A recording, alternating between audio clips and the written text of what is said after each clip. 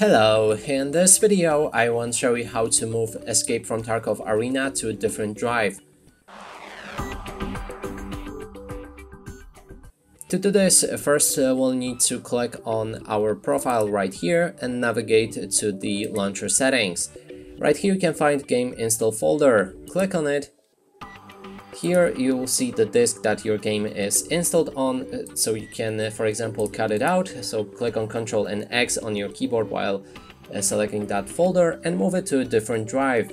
For example, we can move to the D, or actually N, and then put it right here. And when it's here, we can set installed game folder to the exact drive that we just changed into, and then we can go to the game.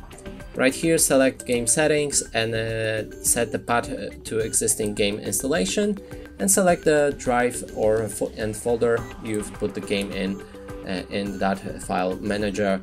Now it will check for integrity of the files and you'll be able to play it from the different drive.